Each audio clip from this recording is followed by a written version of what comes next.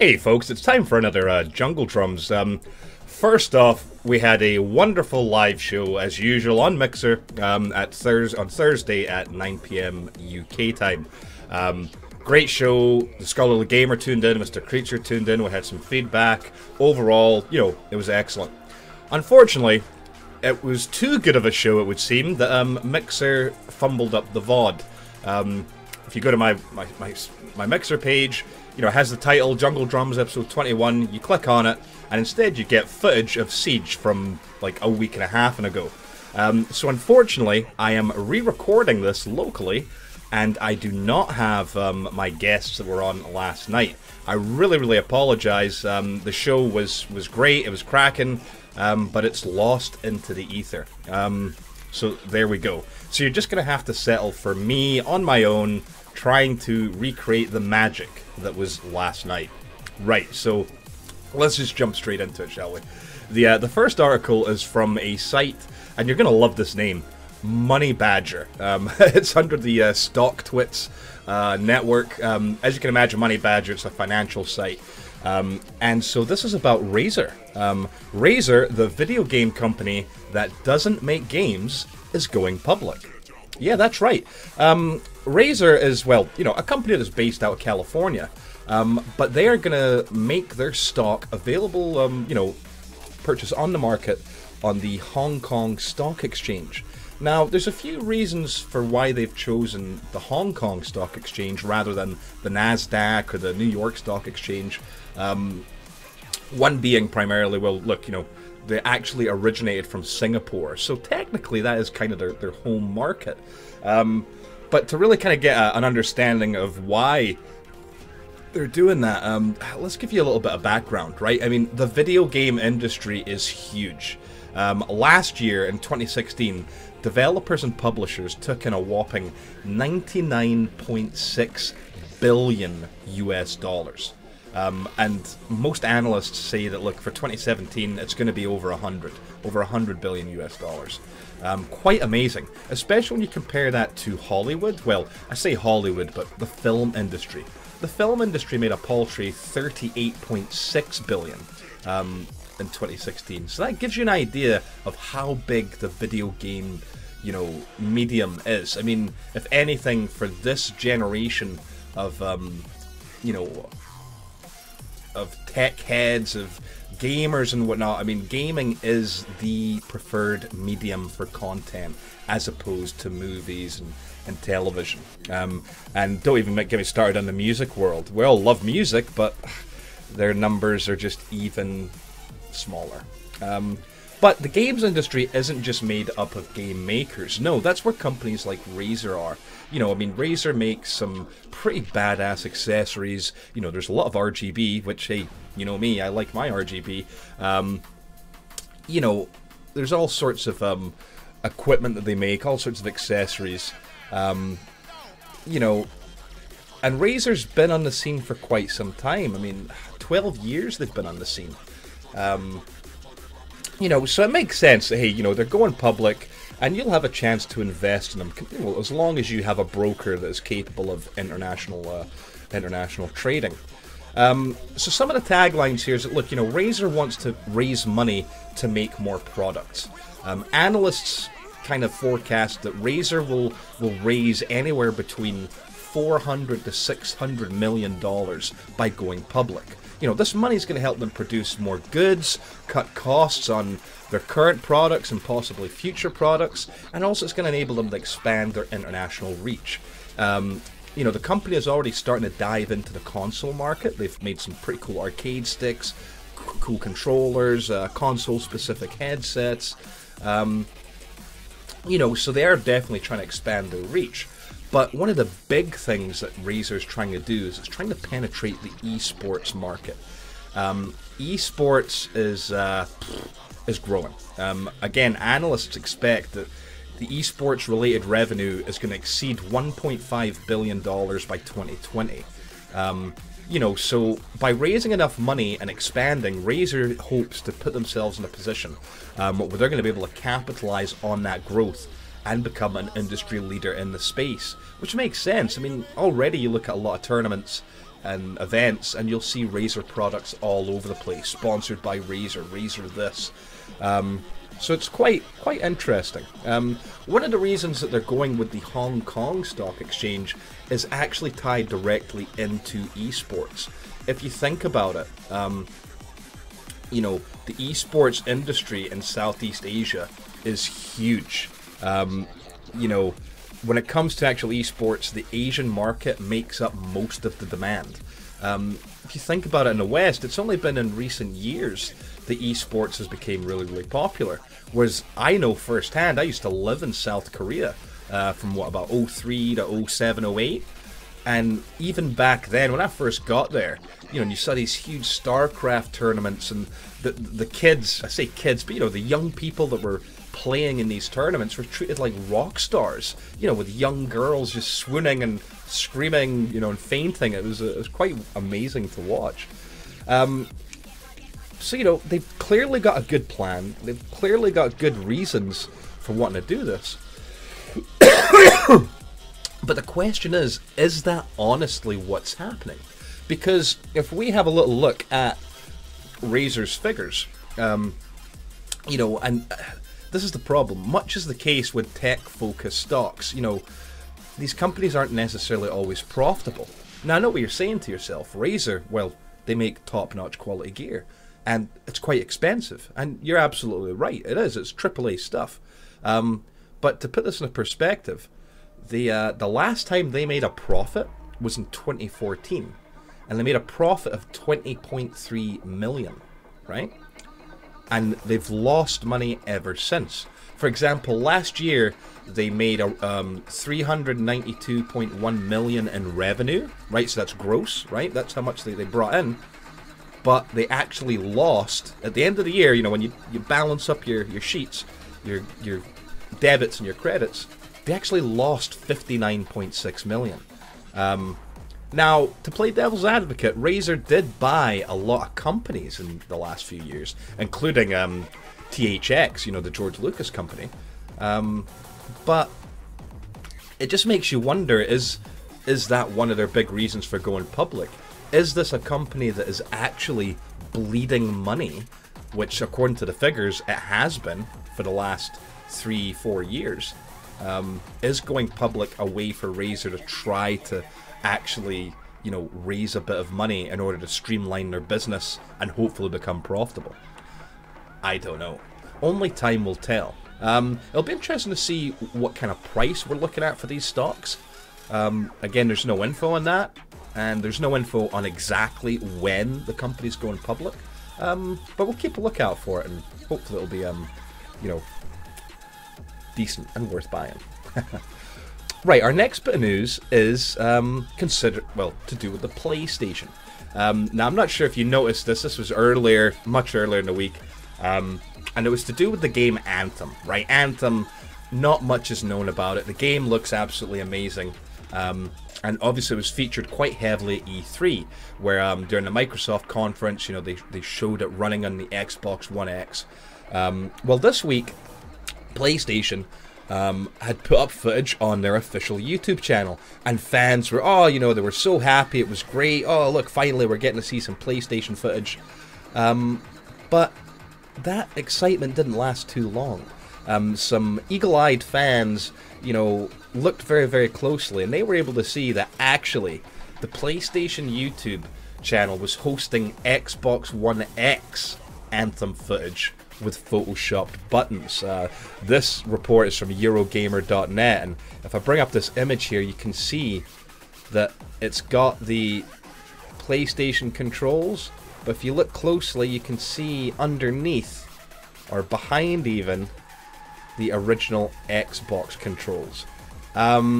Quite amazing. I mean, the video has now subsequently been removed, but you know, initially it was just, the internet just blew up with people saying, oh my god, you know, what is going on here? I mean, how does this even happen?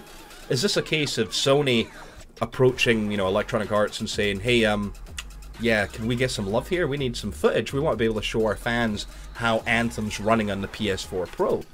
You know, did the actual devs of Anthem give them this footage, say, oh, here you go? Or was it a conversation that went something like this, where the Anthem devs go, well, actually, look, you know, we don't have anything yet, we're not quite there in the development cycle, or we're having some issues, and then Sony themselves decided, well, we've got to do something. Right, hey, Bob, you're good with Photoshop, can you work something up for us? You know, who knows?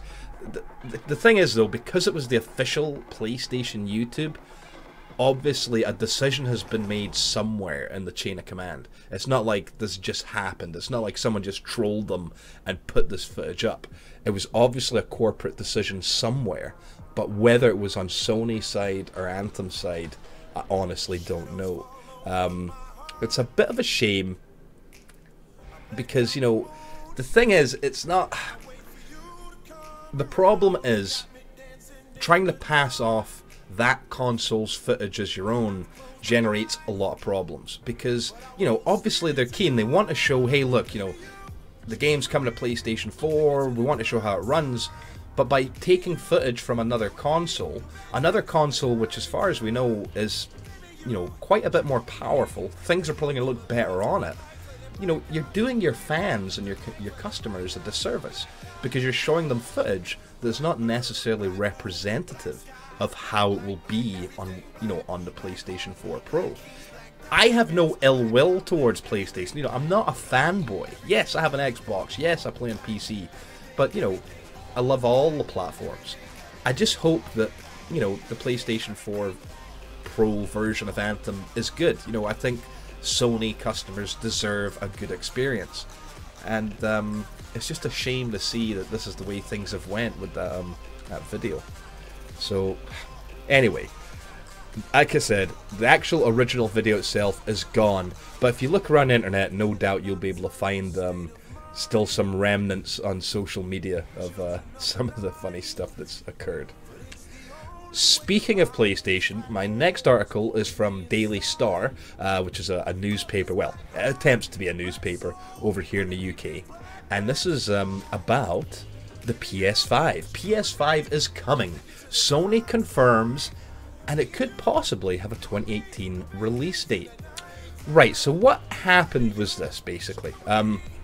Sean Layden, who is the CEO and president and CEO of Sony Entertainment Interactive of America, I think I got that right. It's quite a mouthful.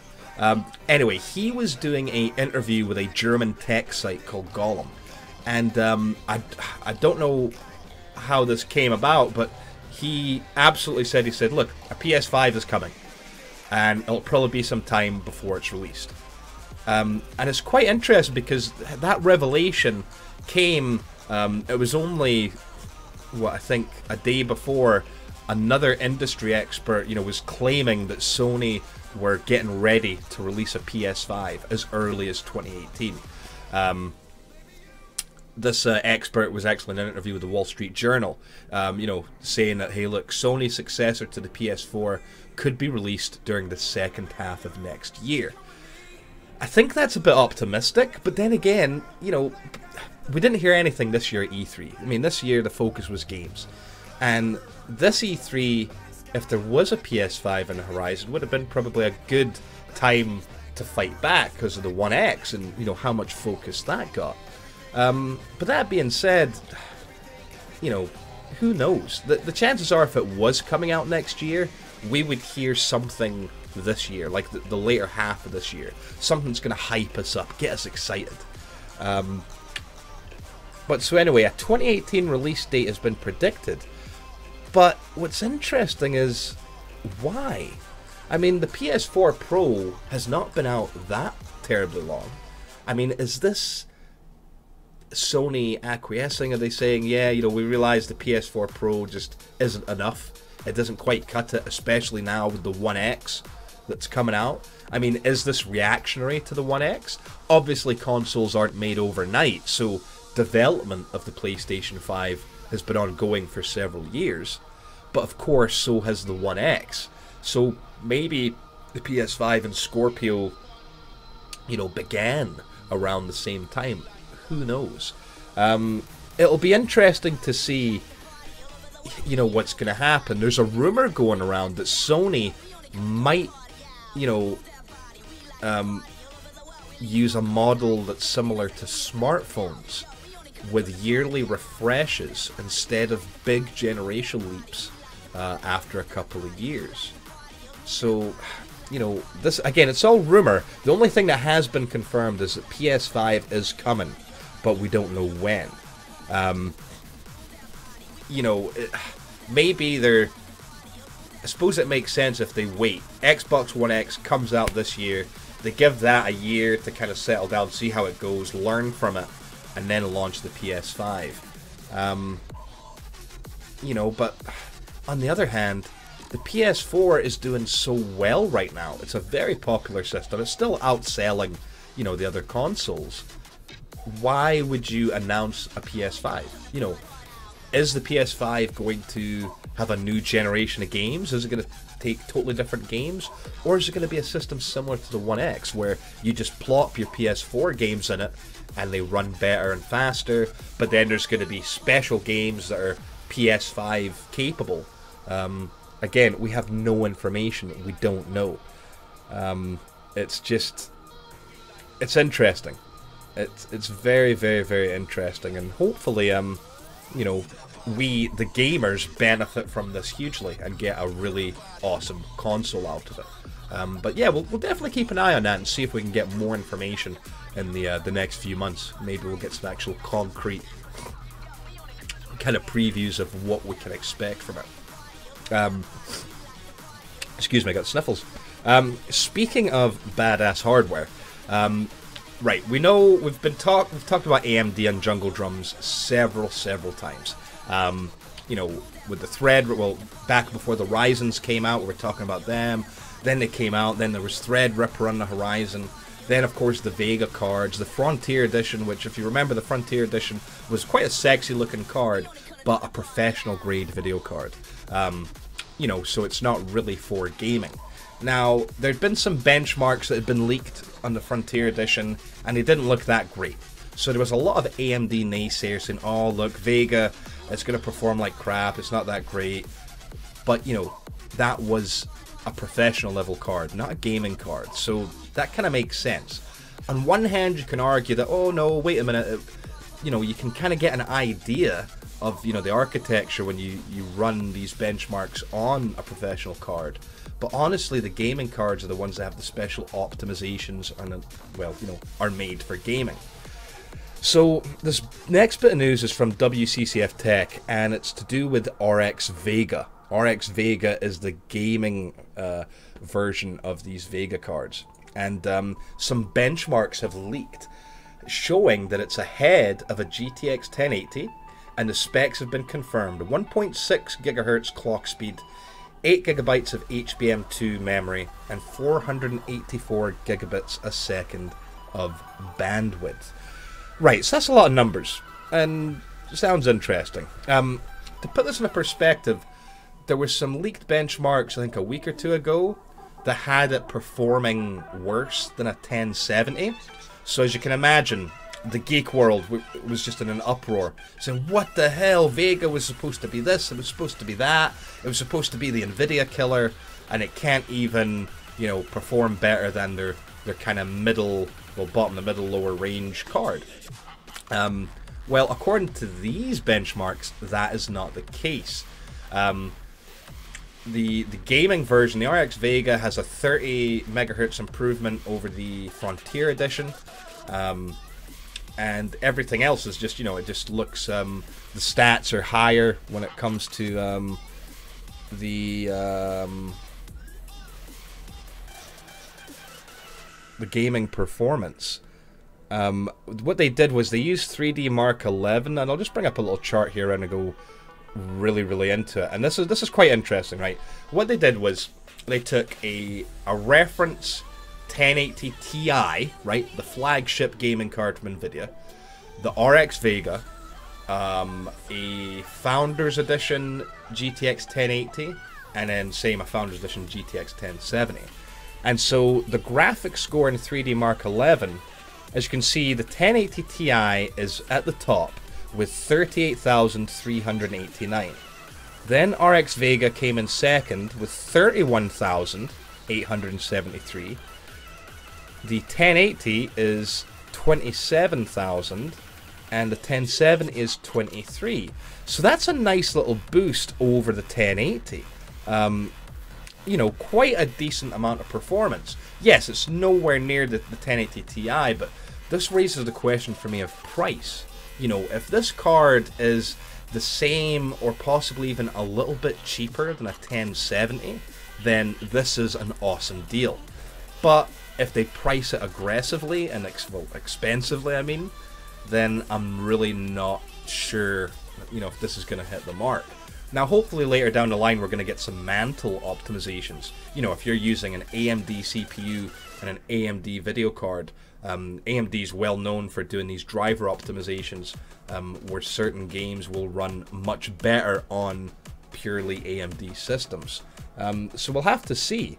You know, obviously the lead that Vega has, that's just a benchmark. You know, that lead could shrink in real-world gaming tests depending on the game. As we know, there's lots of different games out there and they all scale quite differently. But what was interesting was this update that WCCF Tech did. And they did some of their own in-house testing using 1080s and 1070s at clock speeds, at stock clock speeds, and then also at overclocked speeds. So the RX Vega had that score of just about 32,000, right? And the stock was 27. Well, WCCF Tech, when they did their testing, they got a score of 28,500 for stock. But when they overclocked the card, they got 30,500. That's only a difference of 1,300 points. I've got the little graphic here. So there's the 1080 stock, 28, and then overclocked up to 30. You know, so that's quite a different from what the benchmark results had leaked. And then same with the 1070, there's not much of an increase here, but stock speed's 23,343, so that puts in the margin of error as the original one. But when they overclocked it, they got up to 25. So if you look at overclocking these cards, you know, the lead that Vega has, again, these are just leaks, so we don't know 100% for sure, but it doesn't have as much of a lead as we hoped, which is a bit frustrating, a bit disappointing. You know, it's not that we wanted Vega to come in and stomp everything and wipe the floor with Nvidia, but it was more about trying to be competitive, you know, to actually try to drive the prices down, you know, to make Nvidia push themselves a little bit, because if we're honest, Nvidia's had quite an easy time for the last few years. They just can make a card and go, okay, right, we'll make one a little bit better, we'll put RGB on it, or, you know, flashy lights, oh, we'll put a TI after the name, and we were hoping that AMD's new Vega cards were actually going to put a bit of pressure on them. To be fair, they are, depending on how they price them. If they try to price this competitively against the 1070, then they are definitely on a winner, because it scores significantly higher than the 1070. Whereas if they're putting in the price range of the 1080, I don't know that it's necessarily going to be a hit. But then again, these arguments could all be moot, because you can't even buy an AMD card these days. Have a look online and try to get an RX 580, an RX 570, and you'll be lucky if you can. Just yesterday, Newegg had 570s in stock, I think for like a whole 2 minutes, and then they disappeared. And that's of course because of the Ethereum rush at the moment, the mining for cryptocurrency. Radeon cards do an amazing job at this, and so they're all sold out. That's right, gaming cards are not in the hands of gamers at the moment. It's all these miners that are getting them, and that makes us sad pandas. It's gotten so bad that now the Nvidia cards are starting to get eaten up as well. The 1070 scales really well. It's a nice compromise between price and performance, and it'll do a decent job of mining cryptocurrency. So I just hope that that all quietens down by the time Vega comes out, because it'd be nice to see this card in the hands of actual gamers, and hopefully they can do some damage with it. Speaking of gaming, there's one game that I've enjoyed since launch, and you know, the launch of it was a bit rocky. it's not been perfect. It had potential, but over time it has gotten better. And that is Tom Clancy's The Division. So I've got just a quick little article here from WCCF Tech, and it's talking about Update 1.7. Update 1.7 is going to allow players to recustomize their characters. Yes, one of the biggest asks of the community was that ability to customize their character, because so many folk did it. Day one, they made a character, they put some cool sunglasses or whatever on him or her, and then they started playing the game. Now, oh man, no, I don't like the sunglasses. I've got some really cool armor. I want to show it off. I need to take those sunglasses off, and they can't. It's been a huge thorn in the side of most Division players. So 1.7, which is currently on the public test servers as we speak, should be released hopefully in the next week or two. One of the features it has is recustomization. Basically, if you're familiar with the Division and you know where the base of operations is, and you know where the hub is that goes down to the underground, right? Well, once you go from the base of operations down towards the hub, as soon as you get into the hub, you take a right?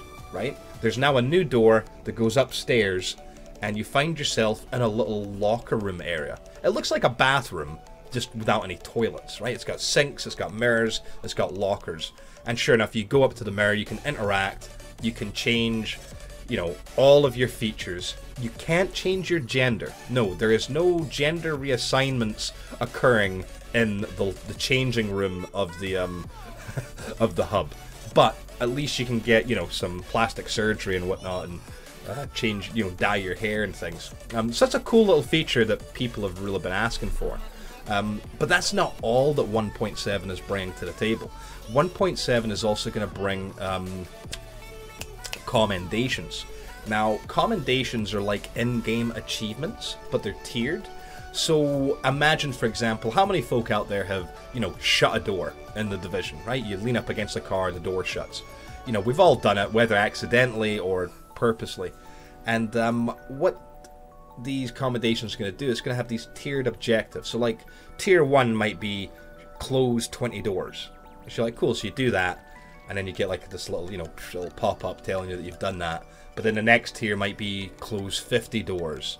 Close 100 doors, so on and so forth. And there's going to be commendations for all sorts of activities, probably killing Rikers, doing stuff in a dark zone, probably underground stuff, PvP things, survival, right? A whole lot of things that are coming with these commendations.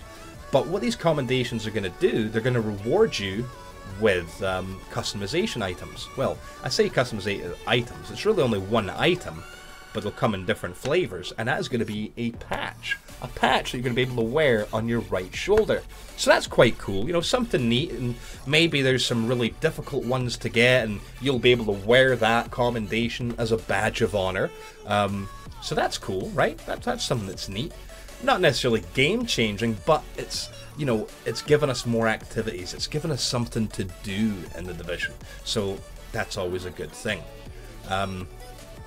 They've also discussed classified gear. Not too much is known about the classified gear, except that it's going to be pretty badass. It's going to, I think, have bonuses that you have to wear all 6 pieces to achieve. And it's going to be rewarded through these new global events that are coming into game. Don't have that much information on the global events, only that it sounds cool and I want to do them. That's about all I know. So we'll just see. We'll see what happens with that. One of the big rewards that's going to come from global events is yet another customization item, a vanity item. And that item is going to be masks. Yeah, I don't know what they look like. I would assume there's going to be all sorts of different ones. There'll probably be a clown one, it'll be some kind of Michael one, hopefully. I mean, who knows? It depends on their licensing, but we're going to get masks, so that sounds quite cool. There's a lot of things that are coming in 1.7. I mean, as I said, it's on the public test server right now, and it's the devs, massive. They're trying to improve the game. Later on in the year, we're supposed to be getting a little bit more content, some more story-based stuff. So we'll just have to see. Hopefully they deliver. But either way, I know me and my friends will be diving into the Division once 1.7 hits. At least just look around and and see what's on offer. Right, continuing with games, what's happened quite recently and is interesting is over in China. I'm not sure if you remember, we did talk about it before, but China had introduced legislation even. Sorry, I need more coffee. Let's get a sip of coffee. Right, that's better. They'd introduced legislation that basically kind of treated games with loot boxes as a form of gambling, and therefore game companies had to release the odds of getting items. So Blizzard had to do it with Overwatch. There's no doubt Heroes of the Storm is going to have to do it. There's been several games in China that have had to release their drop rates. So the latest to actually comply with this, I don't know if they were told they have to, but I think it's just a case of them trying to preempt it. And that's been Digital Extremes with Warframe. This is from PC Gamer. And Digital Extremes has revealed the Warframe drop rates. Now, it's really quite amazing. If you've played Warframe, if you haven't, you should pick up. It's free to play. Warframe has evolved over the years. At launch, it was a bit rough around the edges. It wasn't great. It was quite frustrating. But over time, it's been refined. Me and my gang, we still play it. Not as regularly as we should, but it is a really, really fun game. Anyone can pick it up. When you get into like the advanced features of it, you know, doing like your min-max building, it can just get absolutely ridiculously crazy. But of course, the game is a looter shooter where you're trying to collect things, you're trying to build things, so drop rates are quite a big deal. Now, there's always been drop rates available via the Warframe wiki, because they basically data mined the information. We never knew if it was 100% accurate or not, but you know, that information has been kind of there for a lot of items. Now, I say a lot of items, but what they have released, if I pull this up real quick, right, now you can see over here on the right, the little, you know, the scroll bar that shows how far down I am, and if I just start scrolling and scrolling, you can see that I'm not making much progress. They have released drop rates for everything in the game. I mean, it is honestly ridiculous, the level of detail that they have went into. And it's quite interesting because this allows people to see, you know, exactly how rare some items are. I mean, basically, you know, there's some items that have a 0.09% drop rate, which, you know, they're kind of considered beyond legendary. I mean, just think about how many times you would have to do an activity to possibly realize one of those items. I mean, one of the big ones I can think of is anyone who's, you know, had to fight the Stalker, and we know the Stalker can drop the War Blueprint, it can drop Dread, it can drop Despair, and it can drop Hate. Well, War, yep, easy, yep, I've had that. Dread, yep, had that as well. Even had a Hate. I think I've had a couple of Hates. Not haters, but Hate. But the throwing knives that he has, Despair, I don't think, none of my buddies have ever seen that drop. It doesn't occur very often. And then when you find out that Stalker actually only has a 50% chance of dropping anything to begin with, it just, whew, it really puts things into perspective. But no, it's quite interesting. I'd asked last night, I'd asked Gim, because Gim Boyd plays this game more than we do, and I'd asked him, does this really change anything for you? Do these, you know, all these published drop rates change the way you're going to approach, you know, farming things and whatnot? And he said for him it really didn't. That, you know, no, these numbers were already kind of available, and that's not how he plays anyway. You know, it's not like he specifically targets things that would get too boring for him. He just plays to enjoy the game, and if he gets loot along the way, bonus. So, fair enough, Kim. You know, thanks for your input there. It was interesting. So yeah, so there you go, Warframe. Again, if you haven't played it, you should definitely give it a try. It's free to play, but I will say it is the most expensive free-to-play game because I found myself buying quite a bit of stuff. You know, they come out with these Prime Access packs and Prime accessory packs, and a lot of them I just couldn't resist. I haven't bought one in quite a while now. I've been able to not touch the last few, but at least initially when I did have quite a bit of dispensable income, I was blowing money on that game, something fierce. But anyway, it's still a fun game. Sticking with PC Gamer, I've got a little bit of news from them. This is actually the last article of, I would say the evening, because usually we do this in evening, but because I'm re-recording this, it's actually daytime now. And this is to do with Steam Link. Now, I don't know how many of you have used Steam Link. I certainly have. I've got a really cool gaming tablet, right? And my gaming tablet, which funnily enough you can see about on my YouTube, basically allows me to play Xbox games, Xbox One games remotely, you know, from it. It also allows me to connect to Steam. So what I can do is if I've got my home PC on and Steam's open, I can open up Steam on my tablet and then run any of the games. Now what happens is the PC is actually the one running the game, but then it streams it to the tablet, and then I can control the game from the tablet. So it's pretty nifty. The Steam Link only works over the home network, so I'm sure there might be a way to do it out with, but probably it'd be a bit, probably it doesn't perform as well, whereas the Xbox streaming you can actually use from a remote location. But again, it's very dependent on how your bandwidth is, both in your house and wherever you physically are. But so anyway, Steam Link's been around for a while, right? They've had these Steam Link boxes. They've got, you know, you can hook up Steam Link from a laptop if you want. If you want to be in the living room and fire up, you know, COD or wherever it is you crazy kids play, PlayerUnknown's Battlegrounds, right? Fire up in a laptop, use Steam Link, your home computer, the main desktop does all the work.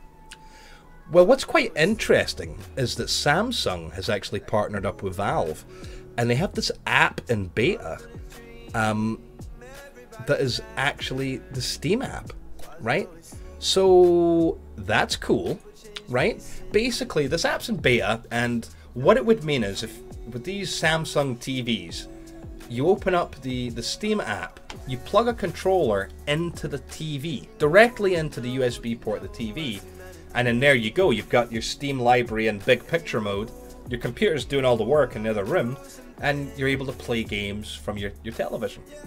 So it sounds really, really, really quite cool. And what's interesting is obviously it's a beta app, so there's a few issues. For example, it says that the app only supports the Steam controller. So the reviewer, or well, the tester for this, sure enough, tried to plug in the Steam controller's wireless dongle into his TV, and it didn't recognize it. Well, I'm sorry, it did recognize it, but it was only accepting 1 out of every 10 inputs.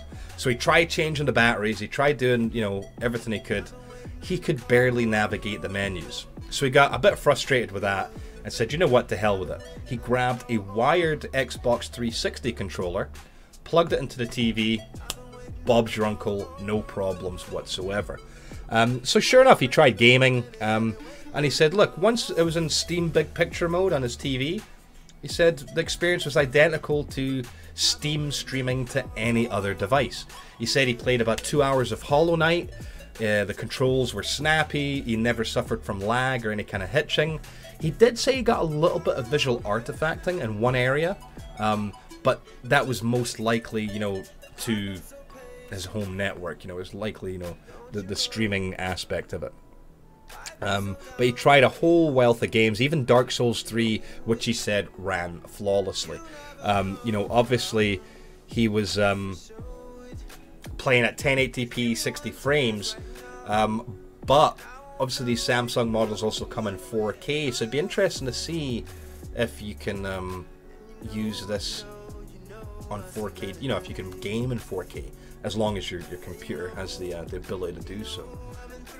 It's quite interesting. Again, the app is still in beta, so it can only hopefully get better. But the controller support is a little bit, you know, a little bit up in the air. Because, example, if you wanted to use the Xbox One controller, you would need the wireless PC dongle, right? But you're going to plug it into your TV, so your TV would need the proper driver. So this is where the problem is going to be. You know, we're talking about plugging controllers, well, and wireless dongles directly into the TV. So the TV has to be able to support that.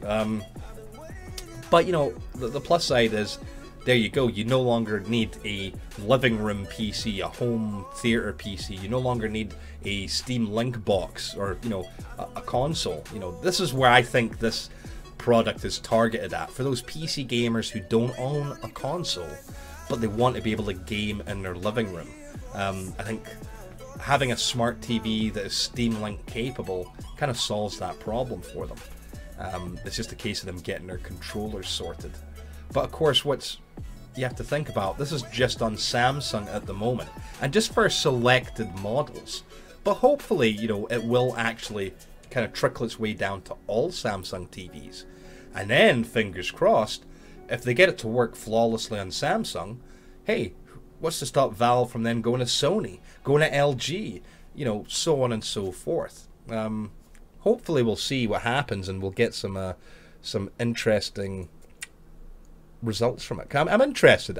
I wouldn't buy it necessarily. I wouldn't buy a TV specifically just for that, because, you know, I'm a console gamer and I've got other options available to me. But I can imagine, you know, if you're a hardcore PC gamer, you don't have a console in the house, having a TV with Steam Link available could be a decent deal for you. Right, well, that is all of the news for this evening. Again, I can only apologize that I've had to re-record this. Honestly, last night was great. It was myself, Sergeant J, Gim Boyd, as I said, Scholarly Gamer tuned in, Mr. Creature tuned in, who had some great feedback, some great comments, and overall the show was brilliant. And unfortunately, I have had to re-record this because that VOD has went into the ether, and this is just a poor shadow of the show that was last night. But if you stuck in there and you watched it, hey, thank you so much for watching Jungle drumming on about gaming and tech news. If you're watching this, well, obviously you're watching this on the site because this is where I've put it, or you might be watching on YouTube. You know, hope you enjoyed the show. Make sure to like if you like, dislike if you didn't. Please share, embed, you know, do what you need to do, tweet it out, and check out our articles at scholarlygamers.com, because every day, you know, it's like Christmas for me. I love just pulling up the site to see what article's next. You know, what kind of approach is someone taking to something, whether it's a review of a game or whether it's talking about the new Gundam that's coming out, or, you know, even just some of the health issues that we had an article about last week. Brilliant stuff, brilliant stuff. Anyway, I'm Acute Jungle. I will see you next time for Jungle Drums. In the meantime, take it easy, folks.